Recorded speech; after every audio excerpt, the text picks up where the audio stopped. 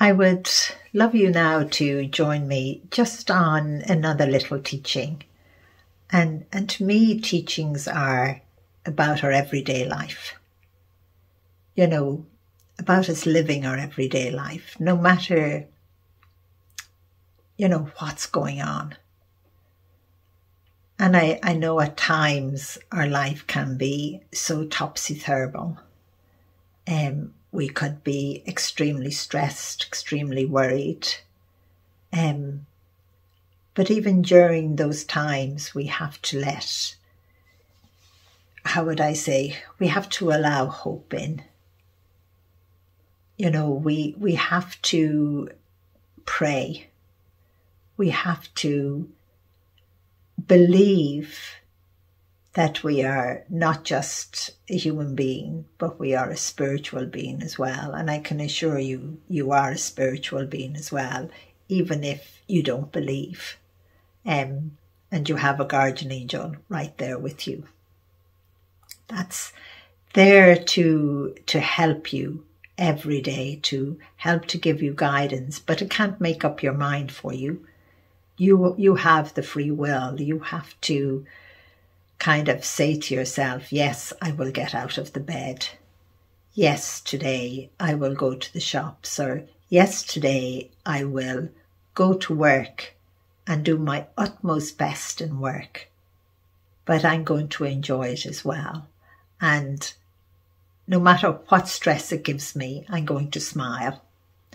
I'm going to bring hope into my job, hope into my life. And I think, again, we find it very hard to bring hope with us. I think we should do our best to carry it. Sometimes I talk about the stepping stones in different ways. You know, I often say, God has these stepping stones in front of me, and if I see myself going straight ahead, I will just go straight ahead. But if God turns those stepping stones left or right, I just go in that direction. I no longer think about what I saw straight ahead. I don't be disappointed or feel, oh, have I, wasted all of that time?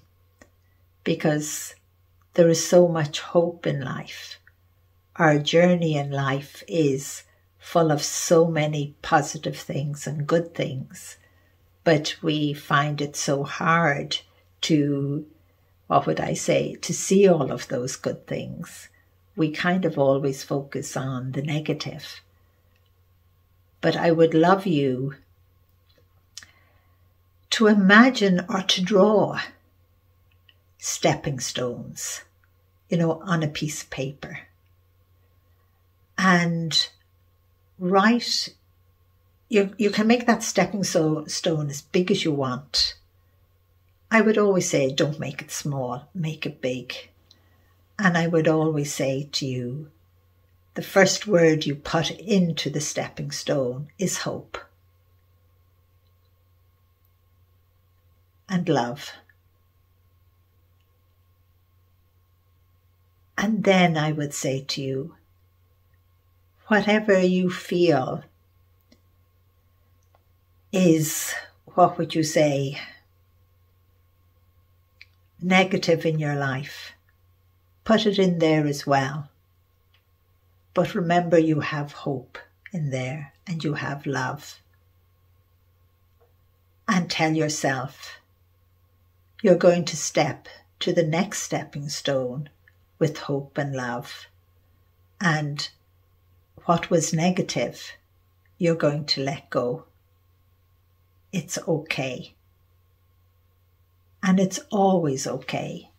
And your guardian angel is always doing its best to guide you, even brings other people into your life, sometimes even a stranger, and they say something to you. And I think it's important for us to listen to what others say, but don't listen to the negative, because you don't need the negative in your life. You need that hope. you need to take the next stepping stone and leave the negative behind. Even in work, if there's, what would you say, you're finding work stressful, have that stepping stone with the big word hope and love, and have in the sense that you are going to enjoy work no matter how stressful it is, and watch that stress change. Watch it change into positive. Now it may change slowly depending on how all those other people in your job are. But if you're bringing hope in and love into your job, everyone changes.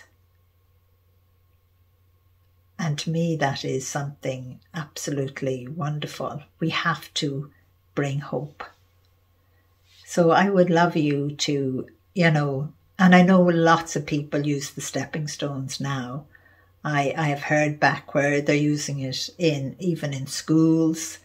It's been passed on through different organisations. But use your stepping stones in whatever way. Remember, you can step onto that stone and you can stay there as long as you want. But remember, you don't have to either. But the important thing is that you always bring hope with you and love when you go to the next stepping stone. And you don't want to bring negativity or hate or anger with you. They're all the things that you have to let go. They're all of the things that block you from seeing the blessings you have in your life. And maybe on those stepping stones every day, you could write in something good you could do. Whether it is, you're just helping someone out in work, or whether it is a customer comes into the shop and you're real nice to them. You're real helpful to them. Remember, you don't know how much you have uplifted them by your kindness. And that's giving hope. That's what hope is kindness. It's reaching out a hand and helping someone to stand up again. And we can do that in so many different ways. I always have to smile where God has people crisscrossing in our lives all the time. Even when you're out shopping or you're going to a football match, it could be your little bit of kindness that you show there that gives someone else hope. Maybe someone that was feeling so down in themselves that they weren't really enjoying the match. They were just going in the hope that maybe it would lift them up. Or they were going to please somebody else but didn't want to be there. And your little act of kindness is something they noticed. Whether it was, you moved over to let them sit, or you said, oh, sure, you can sit here. Sometimes it can be the tiniest thing, or the smile, or you talk to them for a moment and your words touch them. Your words gave them hope. So if there's anything you can do every day, if at all possible, an act of kindness, an act of hope. And as I'm always saying to somebody, it could be opening the door for someone. It could be just giving them a smile. It could be saying hello. Like many a time I've been in a queue in a supermarket or in a shop and someone finds, they're short, a couple of pence. I always remember this young woman was short 5 cents, to pay. And if she couldn't pay, she had to give back something that she really needed. And, you know, if you've the 5 cents to spare, give it. Just say, here's the 5 cents. Go, you have it to pay for all of your groceries. Go ahead, or whatever the person was buying. That is such an act of kindness as well. And I always say acts of kindness, acts of hope. You know, when one person does it, it kind of has a knock-on effect. So maybe write those stepping stones and, you know, for your day, and maybe then write another stepping stone beside it when you have done an act of kindness that day. So that's just a little bit of exercise as well.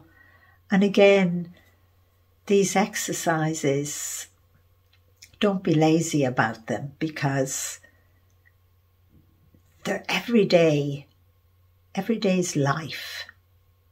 You know, you need to, what's that word? I'm no good for words. Well, you need to put them into your life every day, that they become, you know, the most natural thing that you do, and you don't have to even think about it. And you grow spiritually in such a way that it becomes so natural to you. It starts to open your eyes. You know, you start to see kindness yourself. You start to see that radiant light of the world. You know, your love, your soul. I know in the meditation I said the heart of your soul. You know, that love comes forth, and you become the most incredible person you ever could come. No matter whether you're a street sweeper or a painter, or you work in a shop or a supermarket, have that smile on your face. Be as helpful as you can. Be kind. Be gentle. Show that empathy. Show that compassion. No matter whether it's as tiny as a tiny, you know, even smaller than a speck of dust that would go onto the head of a pin. It all counts. And show kindness and that hope to nature as well. Don't forget nature. It's something we cannot forget, our planet, because it feeds us, it clothes us, it shelters us. So we have to be kind. We have to have that hope. So do those stepping stones for yourself. And I hope that wasn't too long of a lesson, too long of a talk, because I do hear now that people attention span is much, much shorter. But I don't believe that at all. So love you and bless you and thank you.